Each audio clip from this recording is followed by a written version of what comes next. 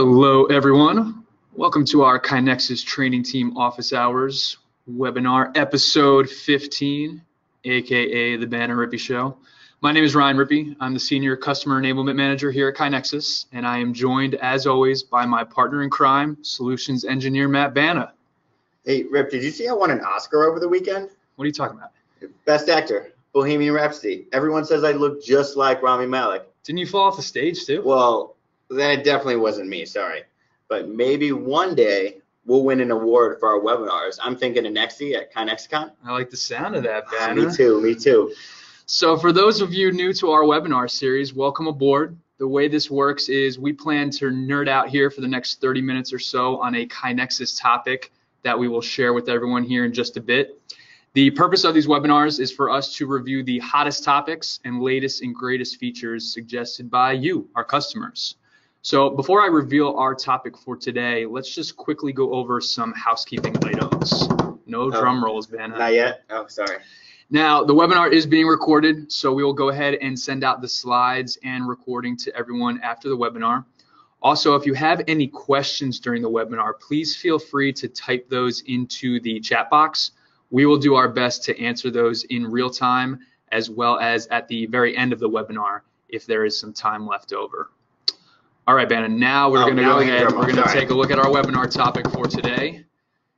Incidents. Incidences is? What is the plural of incidents? Is it incidii? I think it's incidents with the S. Okay, sounds good. Did you see what I did there? We put the little incidents icon over the I. Yeah. So for today's webinar, we're going to be taking a deeper dive into our incidents add-on module. So specifically what we have on the agenda for today, we are going to start with the why. Talk a little bit about the difference between incidents and improvements in KaiNexus.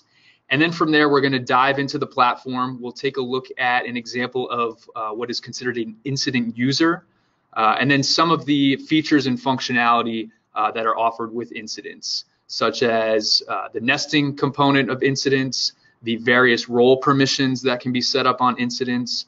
We'll go through that resolution process with incidents. And then we will conclude today's webinar with the reporting section that is specific to incidents in the system. You ready to rock and roll, Banna? Always. All right. Take it away, good sir. So incidents are either safety or product issues that occur during the day-to-day operations of your business. Now, whether you're capturing them to do root cause analysis or doing a formal CAPA system as part of your ISO 9000, Incidents in KaiNexus offer a way to log these events so that they're managed in the same place you'll use to improve the processes to prevent recurrence. Now, capturing incidents in KaiNexus provides a single source of truth, and it helps you get away from transferring incidents from paper to software and from person to person, which can feel a bit like a game of telephone. And then you run the risk of the story changing a little bit every time. We want to avoid that. This is a great workflow type to utilize the KaiNexus mobile app, where you can quickly log the incident in real time, get it to whoever's responsible. Now, the forms and processes are completely customizable in KaiNexus, so we can preserve how you're currently doing things, but also improve where any gaps in that current process may be. Now, in addition, the notifications track what you need to have eyes on throughout the entire cycle to ensure that nothing slips through the cracks. All right, so when we're talking about improvements versus incidents, we intentionally designed incidents to be very similar to the improvements and projects workflow, just to help minimize the learning curve for people familiar with KaiNexus. So you'll notice today that they have the same look and feel, same statuses, same tabs.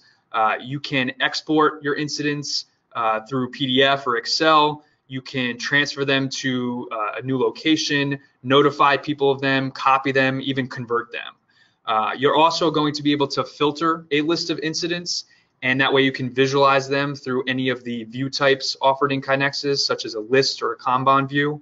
And of course, as we'll see at the end of the training today, you can also report on them. So what's the difference? First off, incidents are inherently private.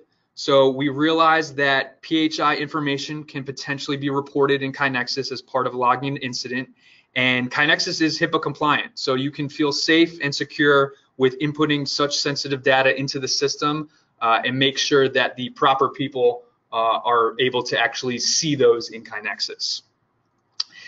Second difference is that incidents can only result in change. So for those of you familiar with the improvement workflow, when you're resolving an improvement in KaiNexus, you have the ability to say whether it resulted in change or not. And if you were to choose no, you would have some list of no change reasons is what we refer to them as. So if you're closing out an improvement because it was a duplicate in the system, maybe it was already part of standard operating procedure, rather than deleting items in KaiNexus, you would go ahead and move forward with closing out with a no change reason. With incidents, on the other hand, this is not going to be the case. What we want to make sure of is that an incident, when you are resolving that in the system, it has resulted in some sort of change. Yes. Obviously, so that we're preventing the incident from potentially happening again. Yeah, we don't want to happen again. All right, Banna, what are we talking about next here? What does it look like? What does it look like, though? Once the instance module has been enabled in your KaiNexus instance, there are a few important changes you should immediately notice in the system. An incidents tab will be added to projects and charts. So similar to the improvements tab, clicking there will open up a list of all incidents which are nested under this project. An incidents permission section will be added to the role configuration screen. A new user status will be made available, an incident user. An incident section will be added to the reports page with several reports compiling data about incidents in the system. And now let's take a look at how KaiNexus looks with these incidents built in. Okay, so we're going to start off by taking a look at the incident user, what they are going to see logging into KaiNexus. Banner, you're logging in here as Ian. He's our incident user. Make sure you got the right password. You typed that in. That wasn't me.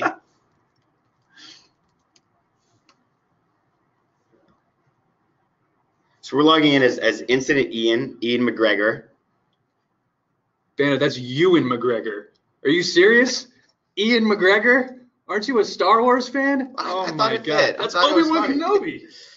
Incident users can log into the system like a full access or a frontline user, but they can only submit incidents and see incidents that they've submitted or for which they're followers on.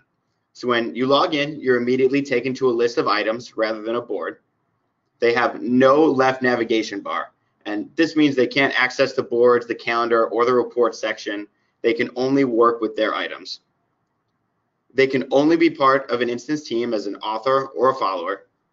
And when you submit an incident, you can change the details, you can add files and links on the submission, but once an incident's been submitted, incident users can only add comments. Okay, perfect, Banna. So you went ahead, you hit create, and so Ian here is able to create an incident in the system. And so let's go ahead and start to fill out some of the required fields that we have here within our form. Yeah, let's go ahead. Staff cut their finger. Perfect. And so you'll notice the next field here that Banna is populating. This is a date time field. Now this is available on any of those workflows that we have in KaiNexus if you want to have it on an improvement or a project, but it was specifically designed for that incident workflow. So that you can include not only the time, but not only the date, but the exact time that the incident happened at.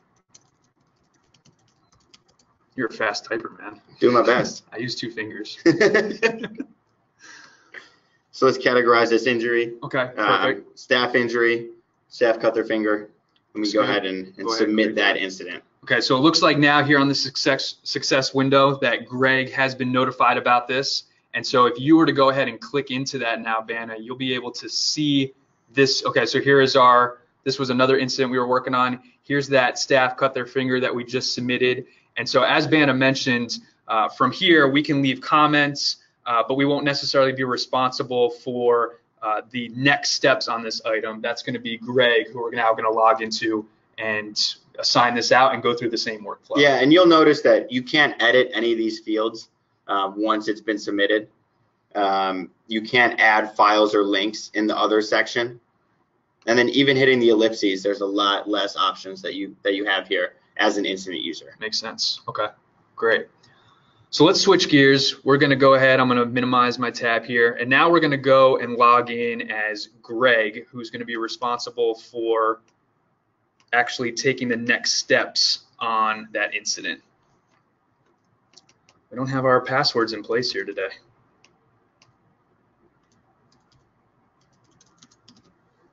So when Greg logs into KaiNexus, Greg is actually going to be taken to an incident board that's been set up for him. And so in addition to being able to visualize all of those incidents that Greg is managing, he's going to get that notification now in the system that a new incident has also been logged. And so if I just go to the notifications here, we can see that staff cut their finger that was just submitted. And so I will go ahead and click into that item. And so here I can go ahead and go through that same workflow process in terms of assigning this out, making any additional changes to the various detail panels that we have here. And we see Ian's still the author on that. Ian's still the author. Yeah. We can see he is that incident user in the system. And so again, the incidents kind of breakdown we see here, very similar to what we have with the standard layout of an improvement, right? You have your details, comments, timeline. And if we have questions for Ian, we can always send him a comment and he can come back in. Exactly. There's still that open communication between Greg, who's going to be responsible for the next steps, and Ian, who is the initial submitter of that incident. And so if Greg wanted to go ahead and move forward with this, he could assign this out. He can come in and add additional charts or tasks underneath here if it's set up that way. And then the next thing that I want to highlight is once we have actually completed what needs to be done on this incident, we're going to go through that resolution process similar to what we would be doing with an improvement. And so I'm going to come up here to the new status picker, go ahead and resolve this item. And so here on that resolution screen, you'll notice there's typically those two questions of did this result in change? Do we want to review this in the future? That did this result in change is taken away because you don't have the option to say no, right? In this case, there needs to be some sort of change that resulted for us to close out this incident in the system. And so as you can see here, we have a lot of those stock options for those impact types that are used in KaiNexus. I would 100% assume that this is hopefully going to result in some sort of safety initiative. I would hope so. If we've gone in here and changed a process or what have you. And then maybe it's also going to save some time in the process as well, where we can come in and add that specific value for our time savings. And so once we've gone through that resolution process, we'll of course be able to complete out. Got to make sure. Don't want to review that in the future. I'm good. Thank you.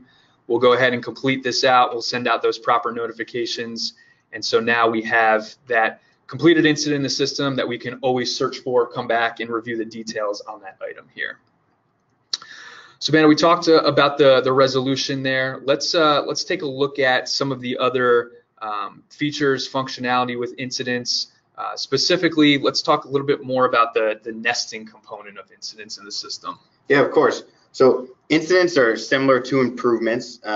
It's one way you can think of how that workflow might work there. You can nest tasks and charts underneath incidents. And incidents can also be nested underneath projects or charts, just like improvements can. So if you think of that hierarchy, projects, improvements, tasks, that incidents will fit in just next to that improvement section. So you wouldn't necessarily be able to have an improvement that rolled up to an incident. You also wouldn't be able to have an incident within another incident. But you said an incident can roll up to a project, could roll up to a chart, yes, and could also be broken down into a chart if that made sense, or tasks as well. That's correct. Okay. Let's talk a little bit about the permissions as well for incidents.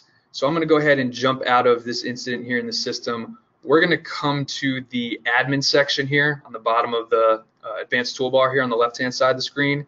And we're going to jump into the roles under organization here. And so when you're configuring roles in KaiNexus, once you have that incidents module turned on, you're going to notice that there's going to be a new section here within the roles for all of those permissions around incidents. Bannon, do you kind of just want to do an overview of some of these checkboxes and what those will mean?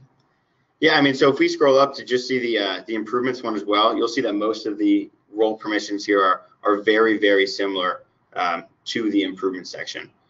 So we have our view. So what can you view? Can you view incidents or not? Mm-hmm. Can you view incidents in the new status that have really just been submitted? Mm-hmm.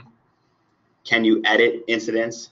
Now, of course, Greg, our user here, is able to do all these things. So that's why he was able to go in and edit them while Ian could not. Yeah, so the incident user that we took a look at with Ian would probably not have if any of these check boxes Yes. checked off here. But for Greg, if he's going to be that person who's responsible for managing those incidents that come through, he's going to want to make sure that he has these permissions in the system. Yeah, and he can even request people to work on an incident. So maybe he doesn't know who's the exact one that should be the responsible to help resolve this, but he can go ask. And so if you were selecting any of these check boxes as well, there is that option to determine if it's going to be incidents across the entire organization. Maybe it's within a specific department in any of those sub-departments. Maybe it's just a sub-department that you have this permission on, or maybe it's only specifically for those incidents that you've logged in the system that permission relates to. Yeah, incidents can have sensitive information, so we want to make sure that not everybody can see everything here. So make sure we assign those correct permissions within the network structure. All right. So Ben, I want to come back. We have quite a bit of time to talk incidents here. So let's kind of just talk through the way that we set up this incident tracker board for Greg. I know this wasn't on our agenda, but the way that we're looking at this here is when those incidents were coming through, we can see that lacerated, what was the one that we used? I was going to say, let's open it up a little bit. Yeah. So the one that we just completed is there it is. right So here. the staff cut their finger. So when we went ahead and logged that in, it was tagged with that attribute value of the staff injury safety hazard. So the way that Greg has his board configured here is he's taking a look at the various looks like types of incidents that could be logged, and so he can manage these, see the status of all of those, and then if we scroll up, it looks like you've also set up some specific reports in here.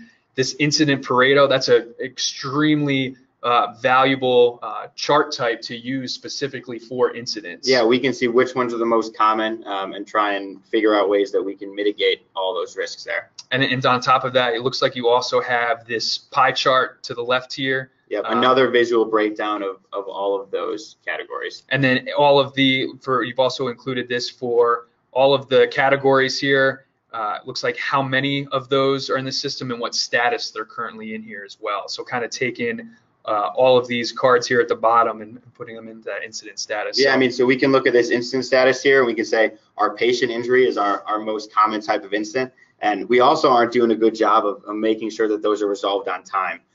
So that would be something that we really need to get ahead of and get better at. Want to run to the red and make sure we take the appropriate action on those Yes. items. I love it. So this is a great example, Banna, of utilizing a specific board in KaiNexus. If you're doing improvement work and you're also bringing in the incidents to your workflow, you might only have a few people who are going to be responsible for ultimately working on those incidents and managing those incidents. And so setting up a board for them where they can come in here, see these types of KPIs, visualize the various incidents in the system. And then I know we went ahead and collapsed this location filter on the left-hand side, but this would allow you to start to drill into those various departments to see where those incidents are actually happening as well. Yeah, and I know that this board just talks about the type of incident, but some of the other options that we filled out was the severity, so whether it was a minor, a moderate, or a severe injury, or what type of injury it was. And we can categorize those as well and build boards to filter by those options. Keep in mind, when we were logging in as Ian, we created a very generic incident template, similar to the various other template types with your projects and improvements and tasks.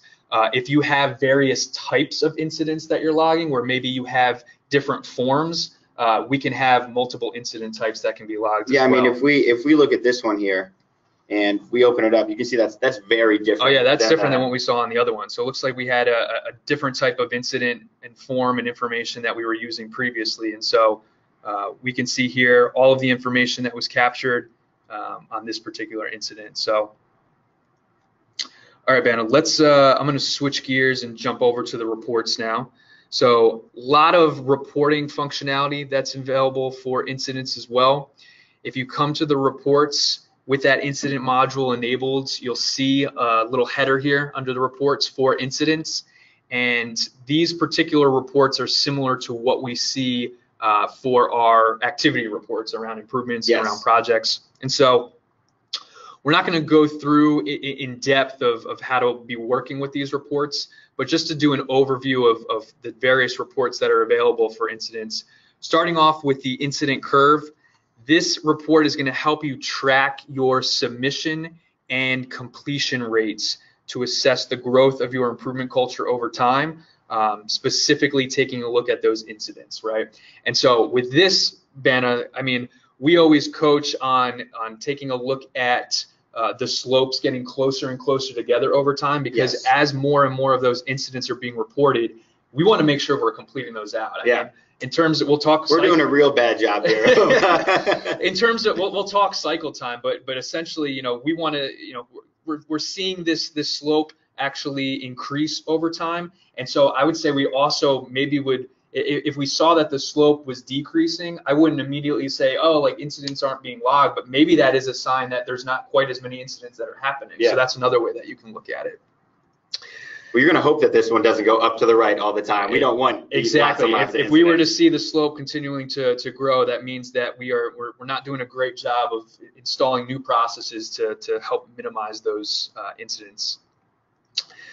Switching gears, let's go. What do I have next here? I think it's the user incident activity. So popping open this report here, this is going to give you the details of your team's activity. And so specifically, you're going to be able to see those users who are contributing a lot in terms of submitting those incidents, if they are working within those incidents and completing those incidents out in the system. This is where you can see who is really actively engaged in that incident workflow and who could use just a heads up to be a little bit more engaged and make sure that they are logging those incidents when they need to. It's going to be a very similar report at a location level. So if we come over to the location incident activity, with this report, you're going to be able to drill down into any level of your organization. And so you can find the areas that are actively logging and working on the incidents and see those that could probably use more coaching as well. Next type of report we're going to take a look at here is the incident statuses. So this report's going to let you view the trends in the number of incidents and the status of those incidents over time. And so, Banna, we talked a little bit about that overdue status running to the red. Here we can see it looks like there's a whole bunch of incidents that are in that overdue status. We want to make sure we go in there and take the proper action to get those out of that overdue status. And then I think the last two are all around the cycle time, right? So the first is going to be the location incident cycle time. This report allows you to see. Your guys' numbers aren't that high. Oh no. This report allows you to view the trends, or excuse me, this report allows you to see the average time it takes for incidents in a particular location to be completed, and also you can see how long they are remaining in each status. And so, yes, to your point, Banna, I mean, taking a look at the total average of days that it takes for an incident to go from new to complete, I mean, we would really want to see a much smaller number than what our current report is showing us here. It's a demo environment. Nobody ever completes incidents out in here. And then the same will go for our user incident cycle time. So this report allows you to see the average time it takes for a particular person's incidents to be completed, and again, how long they are remaining in each status here as well. So I don't know, Banna. I mean, Jeff here with 154 days, that actually probably seems pretty accurate. I mean, from an improvement standpoint, I would believe those numbers. I thought it was going to be worse, to be honest. So I just want to point out, I have my product hat on right now, Banna, but we are thinking about eventually combining these reports with some of the other reports in the system. And so if you were to come to the activity, this would rather be the improvement curve, it would probably be an item curve. And so if you have the incidents module enabled, you will still be able to come into that report and filter down specifically for those incidents so that you can still take advantage of the reports that we just took a look at. Yeah, and just to clarify, with that item curve right now, we have improvement, project, and incident. But if we combine them, you can get all the benefits of your curves here just by using the filter option, which didn't previously exist. And then so we're trying to simplify and yeah, it's all about unification in KaiNexus, standardization. You'll also be able to take a look at a task curve or a chart curve, which we've never had before. So that's pretty exciting. We know charts is a big workflow that more and more customers are taking advantage of. All right, Banna, let's see if we had any questions come through. Looks like we are all set. Go ahead and take us away, man. Yeah, so if you have any questions right now, feel free to ask. Just to reiterate, this is an add-on module. This isn't something that most of our customers currently use, but we're definitely hoping that more people will jump in and say, hey, improvements and incidents are definitely tied together, and I would love to be able to track my incidents and see what improvements come of those in one system. And this type of workflow is very valuable and useful in healthcare as well as manufacturing. Yes. So these can be used across the board. We probably took a look at more healthcare related examples today, but of course, if there's an incident on the factory floor, somebody drives a forklift into a. Yeah, I feel bad for the forklift if it tried to drive into me. But yes, that would be another type of organization that could get a lot out of the incidents module. So thanks so much for the time today, everyone. We hope these webinars are valuable and appreciate your feedback. If you do have suggestions about what you would like to see in our webinars, definitely shoot us an email, find us on LinkedIn or Twitter, and we're happy to plan and produce webinars based on the topics that you really want to hear about. Be sure to sign up for the next Banner Rippy Show toward the end of March, and to check out all of our webinars from this and last year, head over to kainexus.com/webinars/office hours. You'll see the little link with our faces on it too, and that'll guide you the right direction. In the meantime, we definitely encourage you to check out our support page at support.kainexus.com. If you have questions about some of these incidents, you can search for incidents and you will find support pages on incidents there as well. So if you want to enable these, reach out to your customer experience representative and we'll make sure we put you in the right place. I'm Matt Banna and he's Ryan Rippey. Keep improving. And we'll see you next time.